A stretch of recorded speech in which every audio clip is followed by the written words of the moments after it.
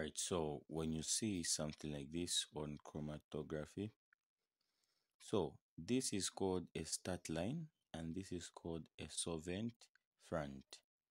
So if this is a start line, it's more like a cup. It's more like a cup. It's more like a cup like this. Okay, so this is called the start line. Then here down, it is called a solvent front. So if you put substances here in a cup, you put A, B, and C. So if A and B, so if A, the substances that have gone down, meaning they have dissolved, they have gone down the cup. Okay, but if substance B, they're just at the starting line, meaning they did not dissolve. They are what? They are insoluble. If you get a cup, this is a start line. Okay, if you put water and cooking oil, you'll find that water will be down, cooking oil will be up, meaning cooking oil is insoluble, meaning it does not what? Dissolve. It is same with this. So, substance X, you check, you go like this, substance X. So it has a component of what? Blue. So if you check from that question, the first question was saying which substance is insoluble. So you check which one is in the line. Substance A. Okay. Substance B, it has dissolved. You've seen substance B, the spot has gone down. It has dissolved, like it has gone down the cup. Substance C, it has also gone down, it has dissolved. But substance A, it is just at the line, meaning it is insoluble. Meaning it is what? Insoluble. So the first question is saying, state which substance, which a non-component was insoluble. So it's A. Then they're saying explain. This is because substance A has not moved from the starting point.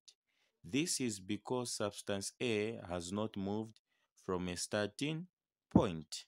Okay. Then the higher the substance moves, the more soluble it is. So which one was more soluble here? So you find if this is a cup, okay, so the higher it goes down, the more soluble. If it is up here, meaning it is insoluble. But the higher it goes down, meaning the more soluble the substance is.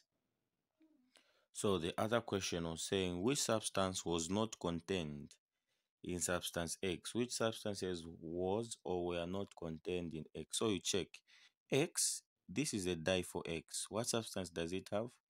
So you go straight B. So substance X, B was contained. So B was contained in substance X. But the question is that which substance or substances were not contained? So if you check A, it is not in the same line with spot B and C. So meaning A and C were not contained. Were not contained in substance X. Okay. The other question is saying find the RF value. RF means retardation factor is equals to distance moved by the spot over distance moved by the solvent. Okay. So, and the question is saying find the retardation factor of component B. So you check if they've given you the total here from the starting line to the solvent front, they have said it is 28. Then from this point to this point, they're saying it is 7.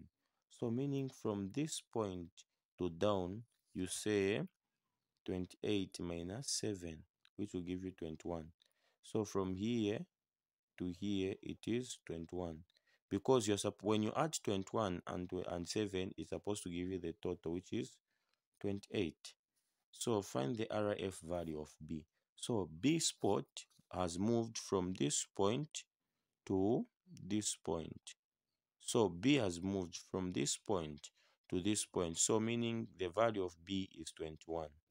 So you say it will be 21 centimeters over the distance moved by the solvent, the total distance, which will be 28 centimeters. So you say RF value will be equals to 1, 3, which is 0.75. 5. So the RF value is 0.75. Okay, thank you for watching.